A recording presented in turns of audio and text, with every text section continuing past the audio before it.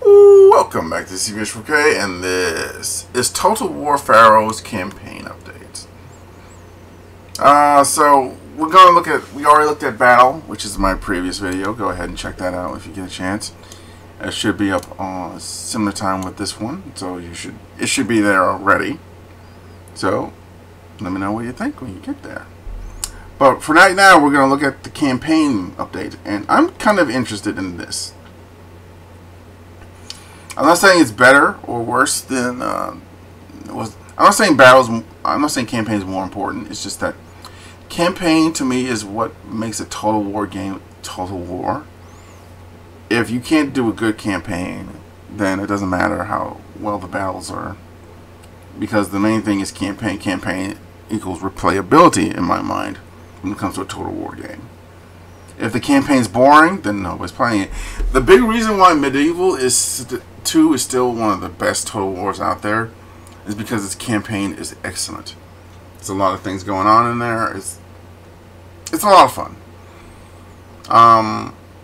Another example would probably be Shogun 2's campaign is solid as well, because if you play that campaign, you quickly know that things are going to spiral quickly out of control.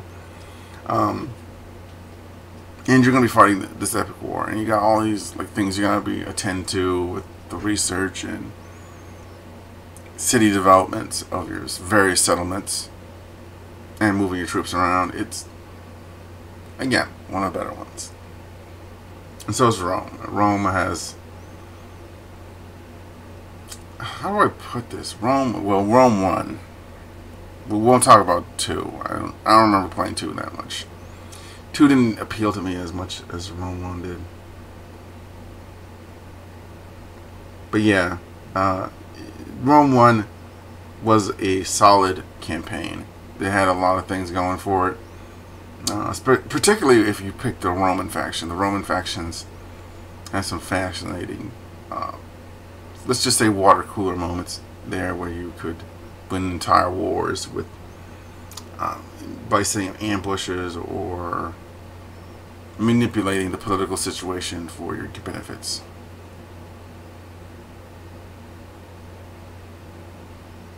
Not to say that the other factions weren't interesting. They were also interesting as well. Like, the Seleucid playthrough is probably one of the best playthroughs in Total War history, because it's so chaotic. That campaign is so it's all over the place. You're literally sitting in a spaced out empire that's being hit from all angles. It's a delight to play. And sort of is like the Total War Barbarians, I think it's called. Yeah, where you're invaded by the Western Empire. You are invaded by various factions throughout that playthrough. I give it a thumbs up. But we're not talking about them, we're talking about this.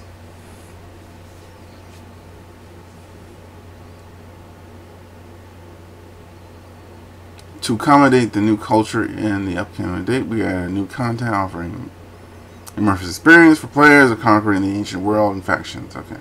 Deities! So I guess this is important because religion is an important thing back then.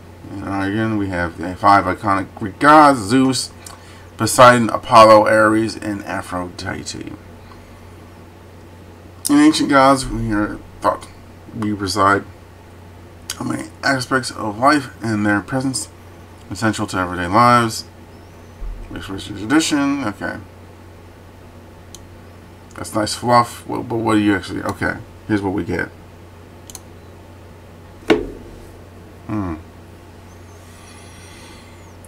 Shrine dedicated to this god provides happiness or size. Devoted general. That's it. Shrines to this god, prayer had come, are performed in this planet to apply this god's. Okay.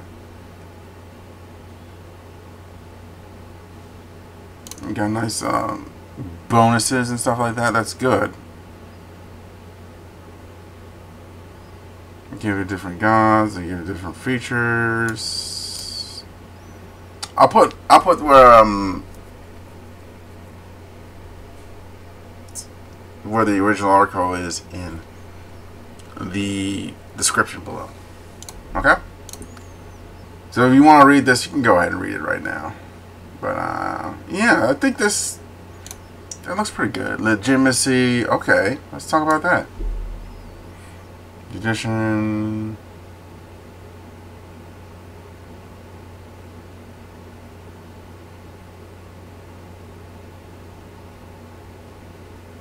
Shown former shields, the royal court features 2 commanders, or heretics, one of these. For Macedonia, we introduced a new factor called religion, where reaching new higher favor. Inserted legitimate points. The king title, the king of the universe, is adorned with a regal, includes a mason. The court is unique, composed of kings, and for example, King Babylon is court. Each king must control their destiny. The city it has success to their specialized. Okay.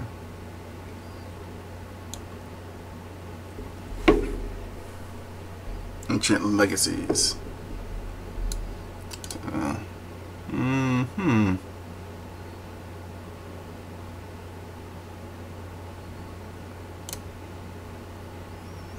Legacies by aggressively allows them to crush weaker factions without going through motions of conquering each and every settlement. Okay. It's fall, declare war, then complete objectives against the enemy factions, such as defeat faction leader, conquer capital, raid resources. Okay, so it lets you like streamline conquering, which I think is good. That's more realistic of how that probably would go down. Like, they wouldn't fight you to the last. They would probably fight you to a point where they're like, look, we can't win, and just accept you as their ruler. That makes sense.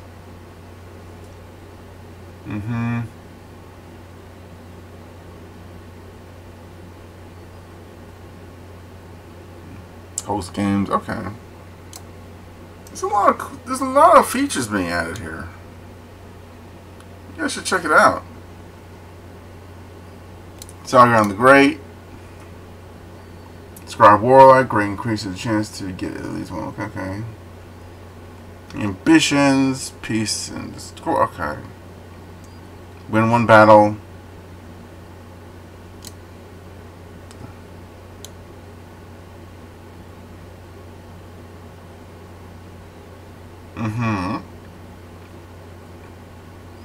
These ancient languages seem pretty cool. Like, it seems like a checklist of things to do, those are good. Those are good in a way, but what's great is this. The Dynasty system, from what I've been looking at it so far, is probably the best feature they have, and I'm so glad that they went with this. And that they made it the central part of their update by calling it the Dynasty update. This system, is that what they call it? I think that's what they call it. Put in the comments if it's something else. Okay, this system introduced family trees, providing more depth role-playing system, which allows you to reign over tides of mortality and succession, navigate strategic marriages, heroic deaths on the battlefield, assassinations, and a looming threat of old age to leave behind a legacy that will last for ages. Let's explore what they are and how they look. Okay. Okay. That's good. That brings us back to old school Total War. We needed that. By the way, I'm still not happy. I still don't see no general speeches. Until I see those general speeches, you're still gonna be like one notch below perfection. Alright, characters are now mortal and can be killed in battle in auto resolve. Yeah, that's why I don't recommend you use auto resolve too much unless you have an overwhelmingly easy victory. That goes for everyone in the Total War community. They sort of like auto resolve can easily screw you. You lose your best general by mistake. During assassination plots, that's interesting. Here's how that will do. And old age. Yeah. Aging will also be visible with older models. The main characters display wrinkles, gray hair, and other signs of getting older. For those who prefer to continue playing with immortal faction leaders, this option can be turned on or off. I'm turning that on because that adds a level of tension in gameplay. that's not there when you don't have that on. If you have a guy that's come back, oh, this is come back, the unit's just dead, whatever. But here, there's going to be tension here because I got to keep the guy alive. I got to worry about assassinations, and I got to be pushing forward with him because he's not going to be forever. So, yeah, that's going to add something. That's going to make it a little bit more special.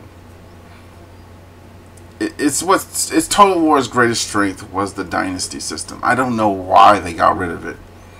And the second greatest strength was the general speeches. I don't like the campaigns added so much more than what they're doing. Like the Total War Warhammer 3, I love it, but if they had a dynasty system, historical war coming out, I would be super excited for it. And if they added general speeches, and if they added traits that come up once you do certain things in battle, like this is probably some of the things we've been wanting, like turns per year. I also like that because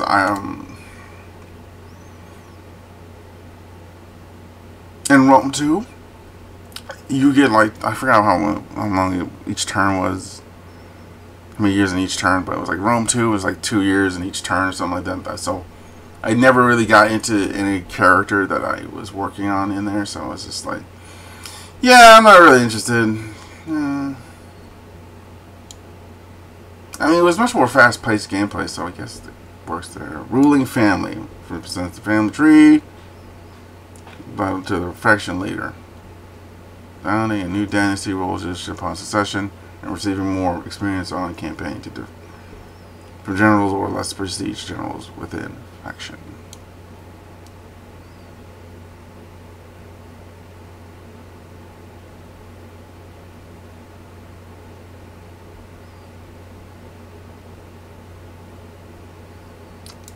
Let's check it out. So these are female characters, and they don't really have like a character models. They save on character models because they just have like, oh, female. They boop boop boop boop boop. Then there's children. They count them, and until they get to adulthood, yeah. There's divorce. Point scion. Okay. Okay.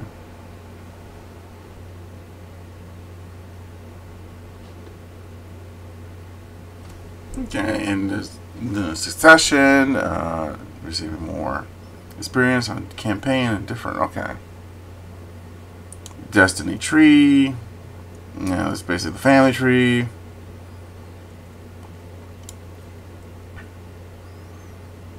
Also tracks the exploits of supreme rule in the form of deeds. Let's see what they're talking about.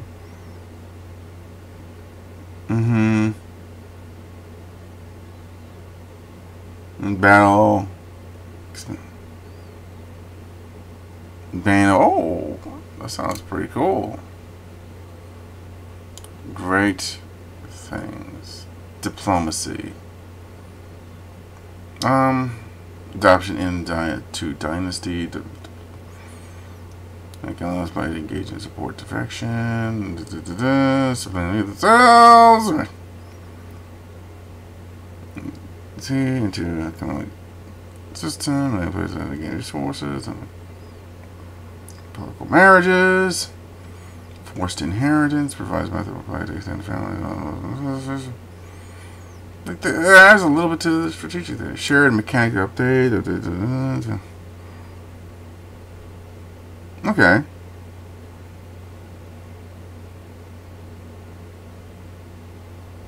You're also adding more content, making several enhancements and modifying to the most of the trading mechanics. These include ambitious character titles,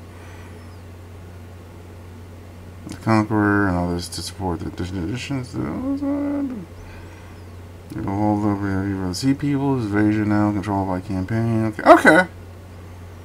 Okay, so I can take land now. So for people who have had that issue with them not being able to be more effective as a threat, the sea peoples, that has now been added to the game.